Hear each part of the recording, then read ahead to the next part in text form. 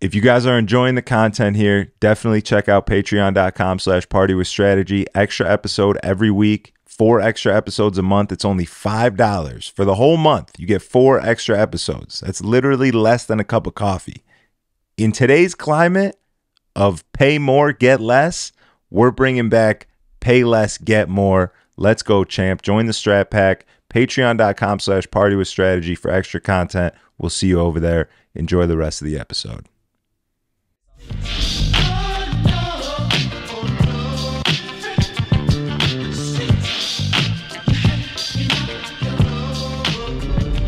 Dollar menus are gone. Did you see there's the Footlong's new promotion is $6 for a 6-inch? Oh my God. What the fuck is happening, bro? Yeah. What is happening? And the scariest thing is that like the prices are never going to go back down. No. There's never going to be a dude. Like cars are like $100 grand now. Like, you know, houses are, you know, in this around here. Like I don't live far from here, dude. Like a starter home in my neighborhood is like $600,000. It's like insane for a shithole. It's insane. Yeah, like yeah. How are we gonna last? What's gonna happen? I don't know. I literally don't know.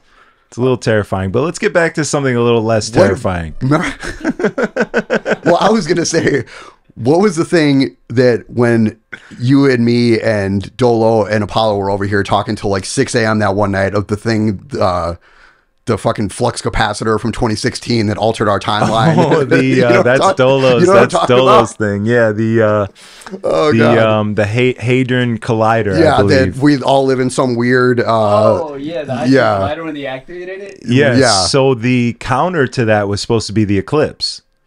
Oh, the eclipse that just happened. So that proved Dolo wrong. Well, no, it allegedly proved him right because, like, Diamond Cut said there was a conspiracy where that eclipse was what was supposed to bring us back to 2017 or 16, whenever that like shift happened. The prices have not gone down, so it's you know, I don't know how fast it works. Okay. I don't know if it's like the next day. So Taco Bell's in like a month from now, when you play the same club, go with Aaron to Taco Bell, and get the exact same meal. And if the prices have gone down, then maybe we're on our way back here. It's either like the prices are going to go down or there's going to be some new promotion, right? Like, oh, we have a dollar menu. Like the dollar menus are gone, and it's going to be so long that they've been gone that someone's going to bring it back as if it's some new thing. Yeah. You know? Yeah. It's like there's no more 24 hours. Walmart 24 hours stopped. Everything 24 hours stopped over COVID. I was gonna say that's okay. That's explained away by COVID, which sucks. But yeah, like and I'm waiting for the day that some fucking marketing meeting with some jamoke is in there. Yeah. How about this idea? How about this crazy idea? Exactly. So crazy, it might actually work. Exactly. Yeah. That's like, bro. Walmart 24 hours was a DJ's dreamland. Like I never thought to go. Are you talking about the one on Diversity? I never went to that one. I'd always go in the burbs, Skokie on Tui. I never thought to go to Walmart after the club ever. Not necessarily after the club, but like on a Monday night when I don't have shit to do, I get all my toilet paper, get all my grocery shopping, get everything I need. Like there's no traffic on the streets. There's no traffic in Walmart. I like that. I just did all of my like daytime shopping things at 1 in the morning, 3 a.m. Wow. Yeah. Why did I never do that? I feel like I missed a whole like. Yeah, you definitely did. Wow. Yeah. Man. You mean I can go shopping at any time? Seriously, I'm like reevaluating my whole life. Like, especially now because like we've had this conversation that like, you know, since I got out of DJing for a living, you know, I've been slowly inching my way back to a normal human being timeline where I'm not up early. Yeah. And now I feel like my whole DJ life has been wasted for not grocery shopping at 3 in the morning. Yeah, what were you doing on the streets with the regular folks, bro? I don't know. Waiting in line at Mariano's afternoon. I know. Shout out to Mariano's, our favorite. I go to Mariano's weekly. It's the best grocery store ever. I'm an Aldi guy now. Are you? Big Aldi guy. Yeah, okay. There's like 3 of them over here. Well, there's one right behind me, the studio on... Yep. That's one. Whatever that. And then there's one right by the Walmart on Diversity in Hermosa. That's right. Yep. And then there's the one right off the Belmont exit of the highway that they That's just also put, true. Where the Best Buy. Oh, that's right. The huge one. Yeah. Sorry for our out of town listeners here. We're like talking about specific intersections. Well, there's an Aldi somewhere near you, and you need to get there. Yeah, because it's the best. I don't know if they're cheap. I don't know if I've been in an Aldi sponsorship though. Bro. Yeah. Aldi is the shit. And talking about at a time where everything's expensive, groceries are mad expensive, Aldi's cheap as fuck. See, I will give Mariano's props because I don't think, I mean, things are more expensive, but not like 5 times what they were a couple of years ago. I feel like they've like mitigated the inflation a little bit. And it helps too when you steal from the self-checkout to keep your bill low. So normally I would agree with you, but Mariano's is a Chicago, and I didn't know this. Mariano's is a Chicago company, and that they're very small, and they only have like the few Mariano's around here. I don't think they exist outside of Chicago. Okay, the people that own it live here. It used to be that. I think now they're owned by Kroger. They are, but yeah, you're right. You're right. So I don't know if it's all of them though, but I know at least the one by where I live, like you'll see the Kroger branding on some of it. Okay. So kind of just like, fuck, man. I only figured this out because Erica, Erica, my wife, works. She's a makeup artist and works for like really high end brands, and she met Mrs. Mariano was like a client of hers. Oh, nice. And I was like, oh damn, like they're actually like a Chicago like company, and I like you said, I don't think they own it anymore, but well, no, because I think this. I would feel bad stealing from little old Mrs. Mariano. Well, I'm gonna stop now. Yeah, okay. Yeah. They're gonna look back at this and be like, "Wait a minute." Well, I've heard that that a lot of places are doing away with that now because they're like, well, we kind of figured out that people are fucking stealing half the shit that they're walking out of here with. There's just a weird feeling of like, all right, you want me to do the work of somebody that you're supposed to be paying. So that I'm going to pay myself. I'm going to get a little employee discount. Yeah. Okay. I do get a little upset when we go grocery shopping for like 2 or 3 weeks and we get like $300 worth of shit and there's no bagger. And I'm like doing it myself while trying to pay and fucking, give them my Mariano's card. Like, I'm like, oh, come on. Don't make me do this. Like, yeah. It's all, the whole system's fucked up. It is. The whole world's just going to explode at some point, honestly. Like, I'm ready for it, to be honest. I'm ready too. I'm ready for it. Yeah. Ready to go. Yeah. It's time. There's nothing that beats the feeling of being secure and protected while commuting in the city. Kinfolk Concierge is Chicagoland's premier armed chauffeur service. Their expertise range in services that provide VIP, car services, and personal protection. DM with the code STRATEGY or give them a call and let them know you saw this promo on the podcast for 30% off of your next ride. That's a 30% discount. That's a big discount. That makes a $100 ride $70. Don't hesitate to book your next elite level experience. Contact Kinfolk Concierge today. Back to the episode. But let's, before I peed and interrupted the whole flow of this podcast, we were talking, oh God, being a DJ, and the best sets you've ever heard were all music that you didn't know because you're a music lover and you're open-minded and you're not like a instant gratification club going asshole. So that's a good thing. Yeah.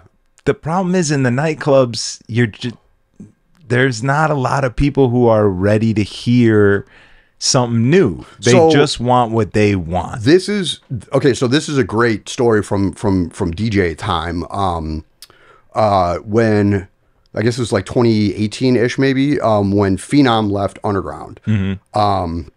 I had done a number. So I took over Saturday nights at Underground in the side room when he left, and I had done a number of guest spots at Underground and would just murder it every time. The management, whoever was there, especially Arturo when he was there. I'm gonna have him on the pod. Oh, you are? Weeks, yeah. Tell him I said what's up. He eventually fired me not very quickly, but he fired me a couple times, I think, too. Yeah. So I would come in there and play. Like, I would never go totally balls to the wall, just random fucking weird shit that only I knew about. But like, I was known, and this is not just at Underground, like this is everywhere, that the dude that would be like, first of all, not play shit dance remixes of every rap song that was out. I would actually play original things, but a wide variety of things, right? Once in a while at clubs, I think that's needed because people that go to the clubs all the time, once in a while, hearing something different, I think, is a good thing. When I was a resident there, I definitely tried to keep it more, mainstream-ish. But they hired me partially because whoever was in the main room was going to play all the top 40 stuff and dance remixes and stuff. And we were like, yo, your taste can sustain a room where if people want to hear something different, they can come. And it ended up being that side room when I was there was making more money a lot of times than the main room on a number of nights. Yeah. But I think eventually, I never got a reason why I got let go, but I think it was just because not that I didn't play ball, but just, I'm not a top 40 club DJ. Yeah. I'm not. I've played in a lot of top 40 clubs, had some residences at some very top 40 clubs, but that's not who I am. Yeah. Let me ask you this, as the DJ that does that well, right? Yeah. You can play in a nightclub, but you're gonna give the people new music that they don't necessarily know. Yeah. When you're going for that, let's say you're playing Kanye and Jay Paris, you're getting ready to drop something for them that they don't know. Yeah. You get into that record, they're not really feeling it. What's your mindset? What goes through your mind? Are you like, okay, they weren't ready. Yeah. Let me reset, give them stuff they know, get them back, and then try again. Yes. So, also one of the reasons why I got hired at a lot of places is because they knew that I could move through things and switch direction instantaneously. There's actually a quote. I'll remember this forever. Years ago, probably 20 years ago, Jesse De La Pena, who is one of the most important DJs in Chicago history, still is, was interviewed for a newspaper. I don't remember what the context was. It was for some residency maybe, but it was actual print newspaper. And he had this quote. He was asked about the same thing, like clearing a dance floor. And he said something to the effect of, I'm never afraid to clear a dance floor because I know how to bring them back. Mm-hmm. And I was like, that's such a great quote. And it's something that I've always kept in the back of my head. I feel like we talked about this last time, that there's a lot of young, old, whatever DJs that only play one style of music. They're tech house bros, or they only play Bad Bunny, reggaeton stuff, or they only play Lil Baby, that type of rap music stuff. If they're in a club playing that shit for 2 hours and people get bored, they don't have any other option. Mm-hmm. They don't know what to do because that option does not exist for them. I am the opposite. If I drop something immediately and I can tell it's not working, or even just in general, man, I played a bunch of, EDM nights or whatever, where people are playing house for 4 hours. I can hop on, play some house, different styles of house, dip into rap music really quick, hit them with some shit for 20 minutes, gradually go back up, or just kind of dip around a little bit. Because I know how to do that. And that's one of the things that I've excelled at in my career. And that's one of the reasons I've had a career. The 3Style stuff, after I won, the US and got a little bit of a name for myself and started playing much bigger shows, that only helps you to get in the door. You need to be a competent enough DJ to stay there. Yeah. Does that make sense? Yeah. So, and also I stopped really planning anything sets, especially just for mainstream clubs. Cause I don't, especially if it's in a new city or a club I've never played before, I don't know what the crowd's going to be like. I don't want to have any preconceived notions about what they're going to like or what they don't like. And I'll just play off of what the opener plays. Yeah. I don't want to have this big intro and 30 minutes of cutting edge new house, and go and find out that they only want to hear Lil Baby for 3 hours. You know what I'm saying? Yeah. So I stopped preparing things. I have, my tracks are prepared. I know what stuff goes together. I know what left turns to take if things aren't working. But yeah, preparing sets, I haven't done that in years. Yeah. That's for club stuff. Live show things are different, because live show things, you can pretty much do what you want. Yeah. Yeah. A little more preparation, a little more. For big live shows, 100% of it is prepared. But again, that's different from a dance, a dance club. There's no dance clubs anymore, like from a club, top 40 club. Yeah, it's funny or that bottle service club. It's funny that you were talking about having an intro that fucks up the flow, because Trentino was talking about how he had to stop doing his TRENT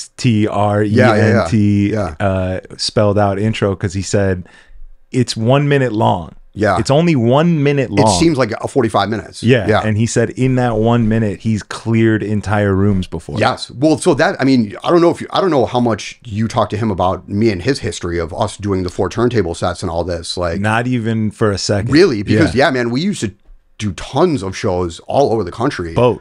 Yeah.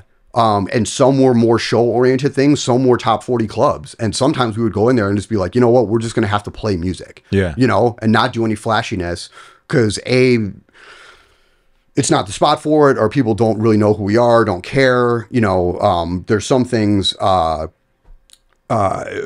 you know, again, I always preach the live show things versus like the club things. There's 2 completely different things. Like we would get booked at like live venues to do more of a live set or festivals or whatever. But a lot of times, yeah, we would try to do cool things in the club individually or me and him together. And it just doesn't work, and that's fine, you know, but this is also, you know, 2011 to 2010 to like 2016 or 17 when he really moved, and think of how much more you could get away with as a DJ then versus now. Yeah. No, like 30 seconds, people are bored now, you know, like if you're not playing fucking Bad Bunny or, you know, 10 Little Baby records back to back, you know. It's crazy because like you grab their attention with something, you're doing something that is disrupting the flow of the club, right? You're dropping a bomb, you're dropping a big impact or something, and then they're like, oh, what's going on? And then if you start doing something cool, they don't necessarily even can't comprehend it. Like they don't even know what scratching is. Yes. Because they just hear scratching, but they've never like seen it. And honestly, you know, that can, like you said, it's a minute long. And some of our intros were even longer, but like we wouldn't do that for club stuff because, again, think of how it is now. People just don't care, and they don't care about skill things in DJing anymore. You know, which is unfortunate. But yeah, like and we always used to say, like back in the day when we were playing a lot of 4 turntable sets, it's like, what can we do to have the crowd look at us? You know, like, again, more for the club things where there might be a stage, but people don't really pay attention to you. You know, it's obviously our massive egos that we're like, we want people to see what we're doing here. Like, what can we do to have people look at us? And a lot of times it was quick, stop the music, scratch breaks or whatever. But also that stuff is to like reset the vibe, you know, like, can it go a little long sometimes? Yeah. But I still like, you know, I'll do that still on occasion when I DJ. It's like, you got to fucking stop the music. And, you know, people don't understand, DJs don't understand how big of a tool that silence is, you know? Like, well, even when you did like I still remember I've gone multiple times when we used to do V-Live. Yeah. Once a month. Yeah. And you guys would do like the DJ drummer thing. Oh, so that, okay, no, not V-Live, LaSalle Power Company. Well, no, you did it at V-Live as well too, because I remember. Oh, we did, no, we did, yeah. Gordo told me, he was just like, no, yeah, who do you have as a DJ? I remember he told me it was going to be you 2 guys. Yeah. But I've never seen you when you guys did it together with Trentino on the drums. Yeah. But that, again, it's in its own time. Yeah. It was like when the DJ drummer thing was pretty big. Totally, yeah. But no one really did it in Chicago because you guys were really the only ones that branded it. We did, much. right. And so this is like 2010, 2011, 2012 maybe. LaSalle Power Company was this massive, V-Live was a massive venue. So LaSalle Power Company was a massive venue on LaSalle Street. And we used to have the 3rd floor. The 3rd floor was like held like 1,000 people or whatever. And we would do a monthly there with 4 turntables, 3 mixers, and a full drum set. And the owner was like, play whatever the fuck you want. He's like, there's enough people in here because it was 3 floors. Like we were playing like late 90s drum and bass records and him playing drums, and we would have a packed room the whole night. I remember when the first Skrillex album came out, me and him played like the whole album, like scaring scaring the hoes like you would not believe. But we still had a packed room every time we played there because nobody like. And again, it was a different time where even if you didn't like that couple minutes of that kind of music, it was such a visual experience too that people would stay because they'd never seen anything like that before. Yeah. Like we took up a massive stage, like bigger than this room. Yeah. Four turntables, decks, three mixers, full drum What's kit. the third mixer for? So actually back then, I think we only did 2. Later on when we were doing festivals, it was so we could run, back then, LaSalle Power Company days, we were both using Rain 57s, which were only 2-channel mixers. We eventually both moved on to like 8 and 900 Pioneers where we had 4 channels. But we wanted to be able to use other kind of gadgets like little mini synths and stuff like that, or like noisemaker things when we would play live. So 4 channels would get filled up relatively quickly. Yeah. And the third mixer was so, say he's doing a blend of 2 records, I could apply effects to his entire mix. Right. So right, do like do weird, like EQ swaps, or like think of him doing a complex blend over, 16 bars of music where things are coming in and out. And also he's applying some echoes and, maybe some fader things. So things are happening consistently. Then I take reverb and like bring things up and back down, and like it makes the whole thing so dynamic. And again, we played in front of some huge crowds. If there's one person that knows what's going on, like but it makes it a whole nother different experience to have, like 6 things happening at the same time. You know? So that middle mixer would be, I could affect his entire mix, he could affect mine, and also we could have multiple things happening at the same time. But again, this is more, we would obviously play other people's music in addition to our own, but this was more of it. Like we were always like, how do we make DJing into a live music experience? Yeah. That's definitely a way to do it. Yeah. And there's a lot of there's a lot of like DJ duos and stuff that were around at the time, and some that still are, but I don't know if any of them really took it to the level that we did of like, especially with the drums and the performance aspect of it. Yeah, there's no shot that anybody was fucking with that. And there was a lot of people like, I don't know if you guys remember Easy or EASY, which was Shifty and Inferno. Yeah. They did a lot of crazy stuff too, but it was a little different because Inferno was an amazing musician. So he would do keys. He was doing like live remixes. So he would do live remixes stuff. And then when him and Shifty did stuff, they were both DMC dudes. Yeah. They both were US champions. So like those two together, we're doing what me and Trentino were doing, but different. Yeah. That makes sense. Yeah. Yeah. I miss that's like an old school thing, right? Where LaSalle Power Co. was such a big name in and of itself that they packed that room. I don't want to say that the DJ didn't matter, but it didn't really matter as much. You weren't like now you have to bring in a DJ that has a draw to like pack a room. Yeah. Back then, it was just the about club. the venues. It was about the venues. Venue just had its own clout and its own draw that you could put anybody in there. And obviously, you want somebody who's doing a good job and can hold a crowd, read a crowd, do a good job. But like, I miss that. It didn't matter. You didn't have the weight of promotion on your shoulders as a DJ. And that's one of the million reasons why I'm not really active as a DJ anymore. And I was always like, yo, I am not that dude that's going to bring 50 people. Like, there are some places in the country I could go, talking about Austin, there are places I can go to Austin and draw 40 people. Yeah. I can go to Indianapolis and draw some people. Like, but if you're expecting me to be like whether it's a resident here or a gig in Seattle, like I'm not going to be that dude that's going to bring 1 million people. I'm not going to be that dude that's going to have a bunch of girls in a booth. I'm not going to be that dude that's fucking hanging out with the bottle people. That's just not me. That's not what I do, and I don't care about that.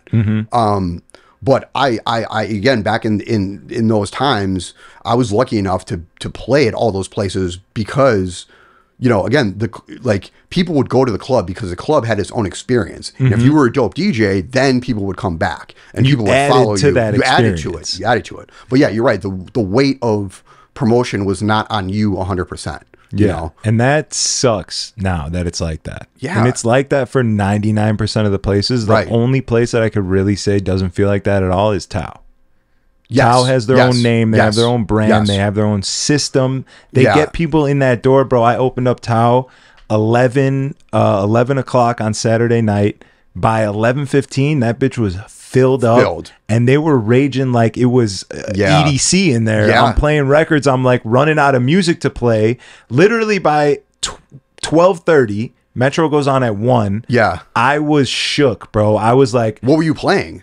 Was it all rap stuff or like? It was all like cool tech house remixes, like good remixes of good radio music. It was a lot of like corny, what I would consider corny, but like I'm now getting into the space where it's like less corny for me. I enjoy playing it, but like Justin Bieber Baby, I have like a 75 BPM sort of like almost like a juke remix of it.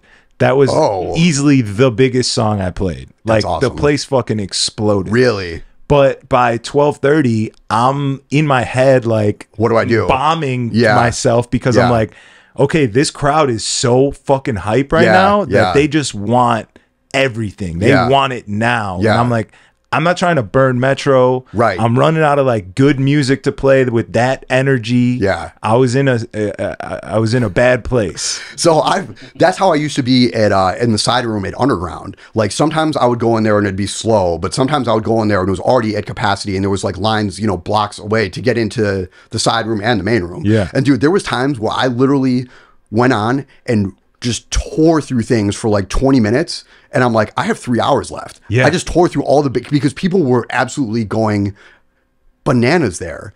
And but so back to Tao, that's also, I feel like you're right. That is probably the only club.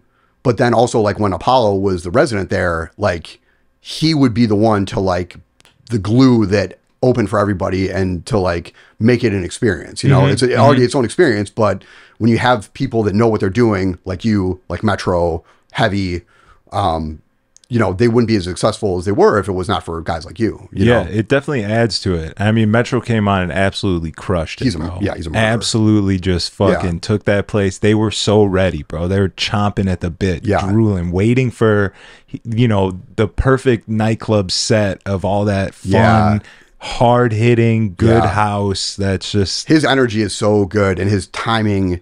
Watching him is like he like puts on clinics, and he doesn't. I don't even think that he knows how good he is or how good his timing is and his taste, and just there's a lot that goes into being a good DJ, and he has like all of it, Yeah. And his whole persona and everything. Like there's Yeah, he was ripping the mic too. Yeah. Just everything. Yeah. It was perfect. You could tell he's been doing it for a long time and puts effort into every single aspect of it to make his set as good as it can possibly be. And honestly, like I remember too when Trentino lived here for a while, was it Soundbar? Was it Soundbar? No. Not Spot. Yeah, no, I think it was Soundbar. Soundbar? Yeah, for a while on some Saturdays, Trentino was in the main room and Metro would be in that round room. And between the both of them, just the talent that and seeing Metro even work that small room in this tiny little booth. The round room, the red room. The red room, yeah. Like just being like, oh my god, dude, this dude is, and this is like 10 years ago, he's unbelievable. Yeah, it was great. But Tao is the only spot that's like that, and I think that there's too many people who like that's just the system. That's just what it is these days, right? You get Brody Jenner in there because he has 1 million followers on Instagram, and you know that his promotion is going to help promote your nightclub. And it's ass backwards now, but somebody has to come and break the chain, right? Like, who is that going to be? What's that going to be? I don't know, but that's how everything works, right? Things work the way that they're working for so long, and then somebody or something comes and switches up the system. And I feel like probably John Boy is that thing where it's got its own name, and it really doesn't necessarily matter who's DJing in there. I say that promotion wise. Now DJ abilities is a different thing. It definitely matters who's in there. but like they're gonna have a line down the street no matter what. Okay. But they're also That's Dante's not spot, right? That's Dante's spot, yeah. Okay. But they're also not like a club. They are Right. they're a disco like bar, really. Okay. Yeah, I mean that's one place, and I hope that they do well and they really do like, you know, disrupt some things. But I feel like us as DJs has been waiting for something to happen for the last like 8 years at this point, you know, where it started getting like not great, like I don't know, 2016, 17, 18, where things started to shift a little bit, where the Hadron DJ kind Collider. of, right. Didn't matter anymore. You know, like you're saying, like it doesn't, like that's when good DJs started to get replaced by, you know, some fucking dude or girl on Instagram with 1 million followers that's DJ'd for a month, you know, and they're up there fucking straight train wrecking and nobody cares, you know? Yeah. Someone's got to take the And it's power only back. like Someone needs to have like pride in that, right? but honestly, I don't know. I feel like all of us have been waiting for something like this to happen for so long. And honestly, I don't think it's going to happen anymore. You don't think so? I don't. I don't know what it would be. But you think it's just going to continue on the way that it is right now? Like they're just going to milk the system. It's easy that way. Until the world explodes fucking 6 months from now. Probably. I mean, that is like, as time goes on, it is shifting more towards the way that it is now in terms of like everyone's gaining their own little following on social media. Yeah. TikTok's so big and it's, you know, just regular folks have their own viral videos that go. But that's the thing. Then you put these TikTok motherfuckers in a club and they don't know what to do because they only have experience in putting together 30-second or 15-second little clips. Like you put these dudes in front of a club crowd for an hour, you know, like 2 hours, an hour. I watched. What are they going to do? I watched in Houston. They had Sickick booked. He played on Friday, mine and Dolo's night. Okay. Dolo had to press play on his CDJ for him. Yes. For the 42-minute mix that was on the left deck. Yep. This happened in Indianapolis at Envy because I played there. Maybe you should blur out that club name because those are my homies and I don't want to like dog them out. This happened at Beep. But I played there on the Friday and he played there on the Saturday. Yeah. And I'm friends with all the DJs in Indianapolis. I got the lowdown for the next day of like all the same shit. Like, dude needed an S9. You know, dude had to play. You know, like I felt the most bad for our sound and like guy Tommy, who had to go fill this dude's rider with the S9 and extra monitors and microphones and like for what? All this shit for literally nothing. For optics. Yeah, for optics. That's it. It's all optics. That's all anything is today. And that's the thing, man, is like Apollo showed me a couple videos of his where like he actually. This is not me co-signing him whatsoever. I've seen a couple videos where I'm like, okay, this is cool. Like, this is cool. Like, I like the production's there for sure. Whoever's making the music behind the mask is making good music. Yeah. But in terms of performance, like he's got this mix on and it goes off for the first 10 minutes. Yeah. And then for the next 30 minutes, it's just very stagnant. Yeah. Everyone's kind of waiting around. We see the whole crowd because you're not.